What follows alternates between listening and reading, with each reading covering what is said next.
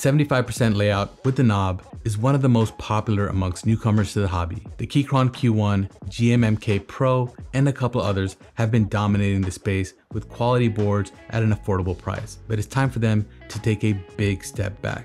The QK75 is the best 75% keyboard under $200 that I have personally reviewed. If this is your first dip into the custom keyboard world, watch the whole video and I'll guide you through the build. Now you can purchase the QK75 bare bones kit, which comes with everything you need minus the keycaps and switches, or the QK75 bundle, which will include both of those as well. Inside of the bare bones kit, you'll get the case with an external stainless steel weight and a red brass internal weight. I was really shocked to see brass at this price. It gives the board some heft, coming in just under 5 pounds fully built, and it helps with the overall sound signature. You can also select a tri-mode hot swap PCB that supports wired and Bluetooth mode, as well as the ability to connect via a 2.5 GHz receiver. So that's 3 different modes that you can choose from to connect to your device. 2 batteries will also be included and will be pre-installed under the internal weight. The PCB is also where the QK75 really differentiates itself from the other QK boards. This time they went with gaskets that install directly to the PCB instead of the plate. I'll go over this in just a bit. You also get all of the foams that QK is known for, and you can select to go with either a badge or a rotary knob. They offer them as extras, so you can pick from whatever you want. Just know that the board does come with the rotary encoder included, and if you choose to go with the badge, pick up an extra knob just in case you decide to change things up a bit. Owl stabs are also included as a gift, along with the carrying case, tools, coiled cable, and more. So yeah, this board comes with a ton for it to start at only $180. And with this layout and price point, I believe this may be the perfect keyboard for someone entering the hobby. Now for those that are new, let me walk you through how to assemble the QK75. The first thing you want to do is prepare your stabilizers. Now there's some really good videos out there already that I'll link in the description if you need help with how to do this. Now pro tip, if you're wondering which way the stabilizer goes in the PCB, the bigger hole is where the hook end of the stabilizer goes, and the smaller hole is where the screws go in. Now after screwing them into your PCB, this is where you're going to want to figure out which foam configuration you want to use. Now the board does come with case foam, which goes below the PCB and sits in the lower case, plate foam, which goes between the plate and the PCB, and a PE sheet, which goes on top of the PCB. Now this is all completely preference. I usually like to use the plate foam to even out the sound and get rid of any unwanted ping, and this is what it sounds like with just plate foam.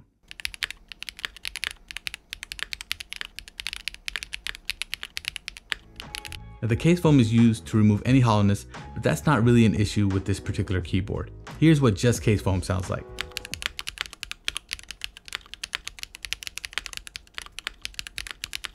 Now if you want that marbly dampened sound, use the PE sheet with all the foams to give you a sound like this.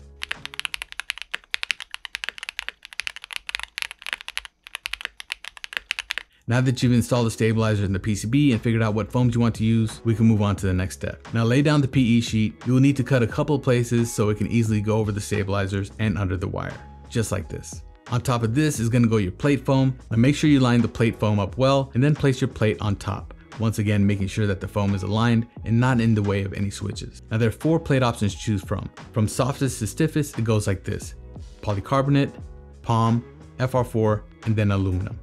My personal preference between these 4 are palm and aluminum. I like the sound signature that palm gives you, and aluminum is known for giving the most balanced sound with the solid spacebar, but it's completely preference. Today I'll go with aluminum since they didn't send me palm. Now it's time to insert your switches. The switches I'm using in my build are the Owl Lab Neon switch, which are a long pole and super clacktastic. The best way to do this is start at the corner so you know that your plate is in complete alignment. Make sure the pins are straight and press in from the center until the switch clicks in. You should see it coming through from the bottom. Once you have the 4 corners installed, continue to install all of the switches. If you go with the try mode, you can select to go with either a step caps lock or a standard key, as well as a split backspace or a standard 2U backspace. Just pay attention to the switch pin orientation on the PCB.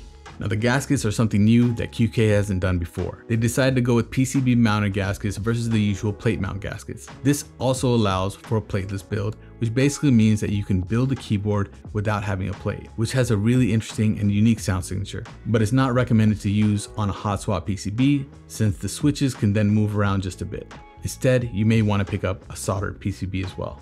Now I found that the new gaskets are even easier to install than the gasket socks that they used to use, and they don't fall out as easily. This new mounting style gives a really even and nice typing experience, and I really like it. Next, you want to install the battery cables to the daughter board, and then take the one wider JST cable and install it to the PCB right here. There's a right and a wrong way to install it, so follow the pattern of the connectors. Now, if you're gonna go with the rotary knob, which I know a lot of you guys will, you will need to remove the badge holder that will come pre-installed in the board by removing these screws. Then you can take the rotary encoder and install it to the bottom case with the screws provided in the kit. I recommend installing the ribbon cable first before screwing it down. Quick note, installing the ribbon cable can be a bit tricky.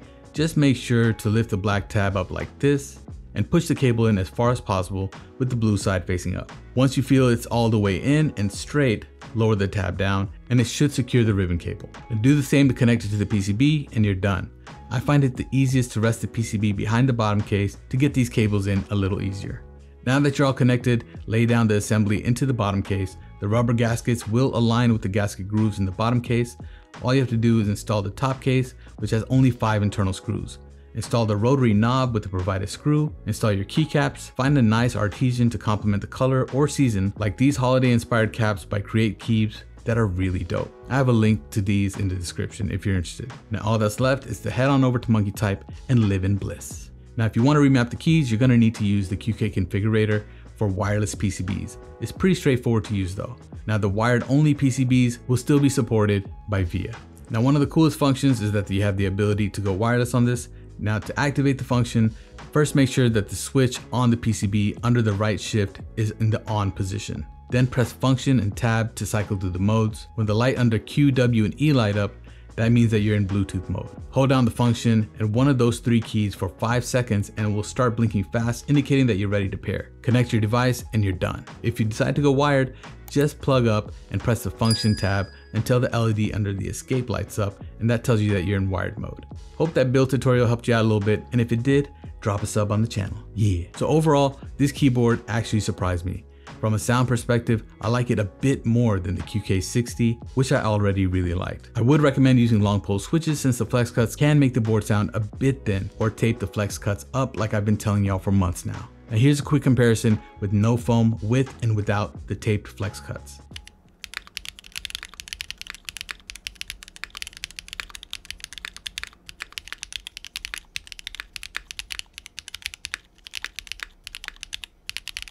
Yeah, tell me what you think of that in the comments below. So the case design is really clean, the glitter spray finish is nice, and you can make it out if you have the right lighting on your desk.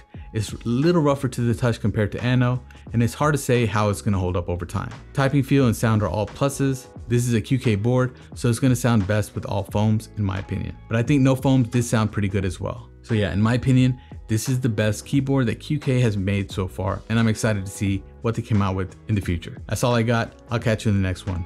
Peace.